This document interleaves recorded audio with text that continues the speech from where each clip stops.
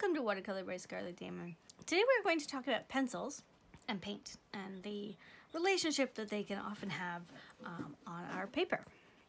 So I'm actually running out of stuff. I had to dig out these in order to show you. I wanted to show you what the erasers look like. This is a kneaded eraser. This is what it looks like when you first buy it. Now, it doesn't necessarily say Brosner on it. This is the company that I like to purchase my stuff from. It's a European company. Now, it initially comes in a square, and it's beautiful and squishy and all nice and clean. Once you start to use it, it becomes quite messy. The cool thing about this eraser is you can pull it apart, and there's actually a little bits of things in here. I think my nephew has been playing with it. Right now it's pretty cool, and I could warm it up. Now I could hold it over top of the fireplace, the wood stove. That would work really well. Just in my hand, just hold it over there, and it would soften and warm up. Alternatively, I can hold it in my hand and squish it for a while until it gets a little softer and a little warmer. It'll eventually become a nice, soft, gooey, workable, mushable thing. So right now it's not. So I'm going to go do that and I'll be right back. Okay, can you guys see the difference? Look at this. Now it's nice and soft. I'm going to squish it into a ball and give it a little pull. It pulls apart really easy. So every time I do this, it's just like kneading bread, which is probably why it's called the kneaded eraser. You just knead it. You pull it apart, squish it back together, mush it around, and it actually cleans itself. So the dirt ends up on the inside, the outside is nice and fresh. And the fun thing about this eraser is you can make tiny little points. So if you wanted to get into a small area, now you don't rub it. That's key. You don't rub it. You're just dabbing. It's a very light dab, and that's enough to pull the graphite out of the paper. So I like to roll it into something like this, to a little sausage shape, and then take that and gently roll that across my picture. And the harder you push, the more you're gonna get, but you can also go really, really lightly and just pick up a little bit of your picture. So if you want your image to stay, but you don't want too much of it, you could do it that way. So we've got our little drawing. Let me just draw it out for you. Okay, something like this. I'm down here, going back up there. We've got the spine in the middle. Spine goes straight, rolls around the edge. From this point, goes down to the spine. That's the part that's falling over. Then way over here, it's going something like that. A little bumpity bump, a little swizzle, comes pretty straight up here, matches with that. So that's that for a whole piece back here. Then we've got a little turn here. You guys see this? It goes up, around, down. There's a double there because it's twisted over. In and out, up and down, around here. Okay. Now from where I'm looking, which is going to be different from where you guys would see it, it's over here is our stem. Okay, and then going back like this. And this one just came straight down, pretty much straight down, kind of meets in a point. And this one's all rolled over. It's quite the leaf. And then in here, we have the rest of these little bumps that go up there. Yeah, okay, so this is going that way. And because it comes out here, this actually needs to match there. And then this is the underside of that leaf. Like so, somewhere in here, and I'm going to gently kind of draw it on so I can make sure it's in the right place. We have that, and we have one going here, and we have one going up here. So here's my drawing. Now this does not look like a normal leaf. I mean, that's what it is. We've got a lot of foreshortening. It's looking really weird. I don't want the stem to be so long, so I can go ahead and just pull that out. I'm just gently going back and forth, making little circles. I also don't need this little line, so I can tap that out right in the middle.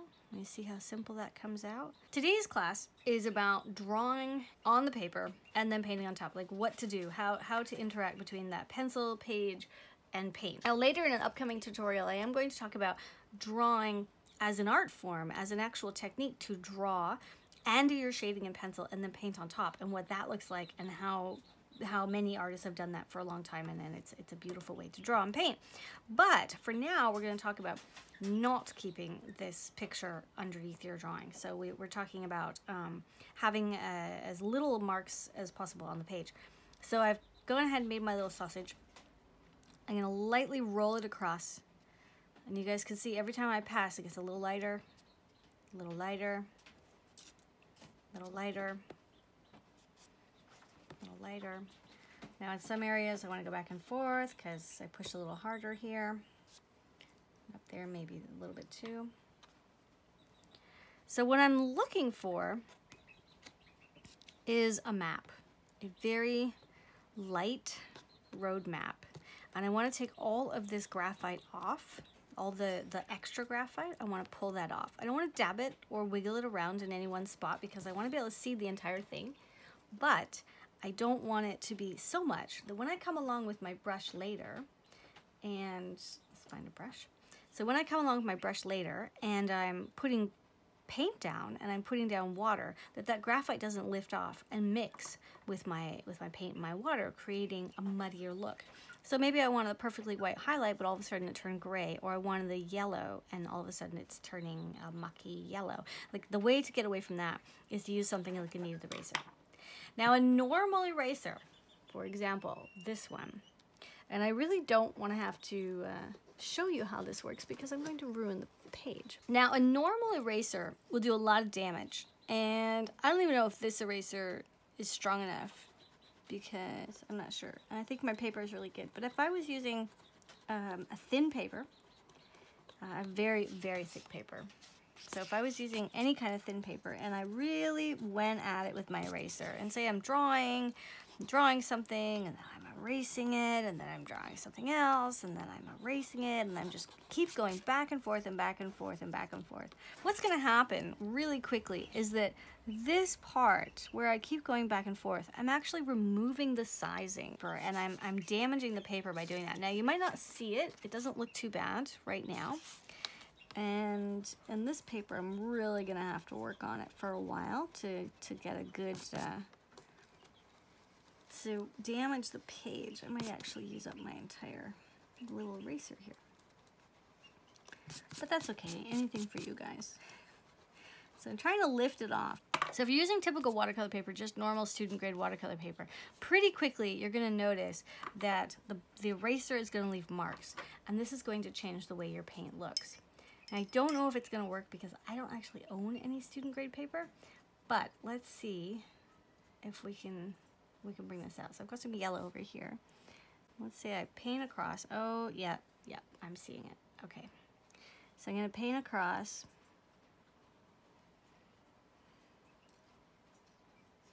Okay.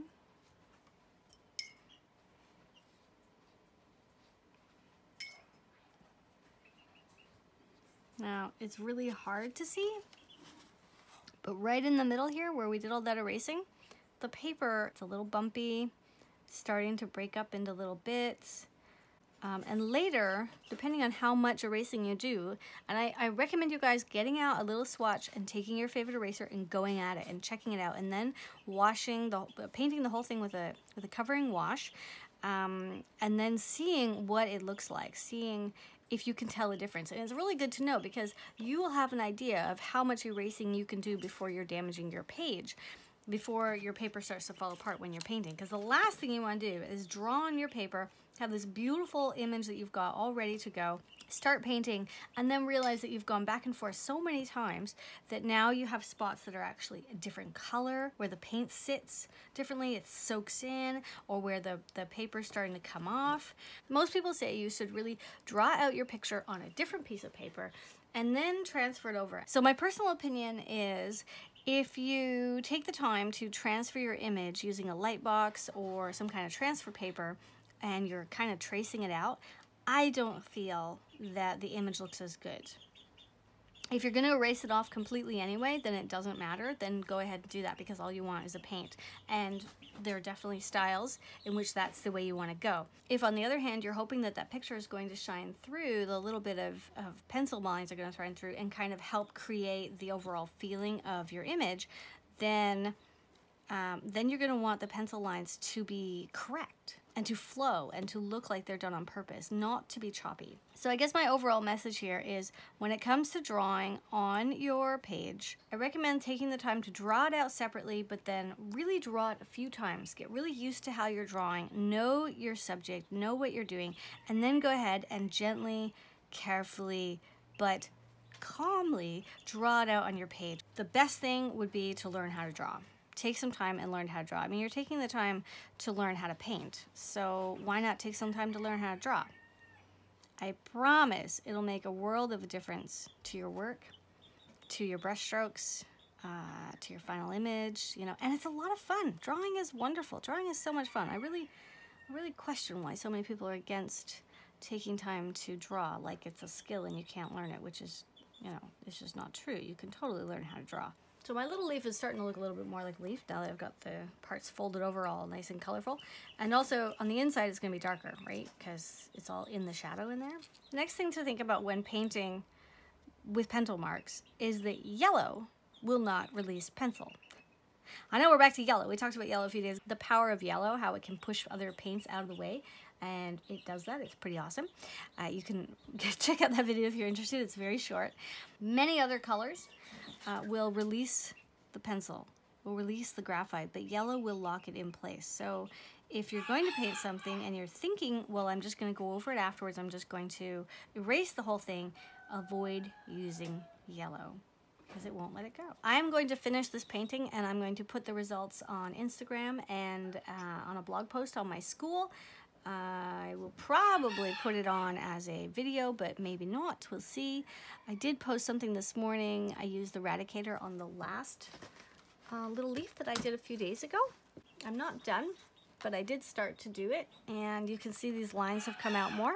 They're way too big. It actually looks like the back of the leaf, but I'm going to fill them in and close it up a little bit. So this has also been posted on at my school. There's a little piece about it, and also on Instagram I posted a picture, the before and the after.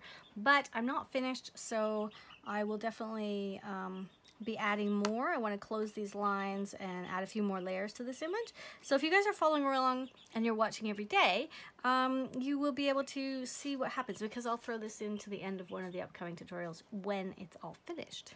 I'm Scarlett. Thanks for watching, and I will see you tomorrow.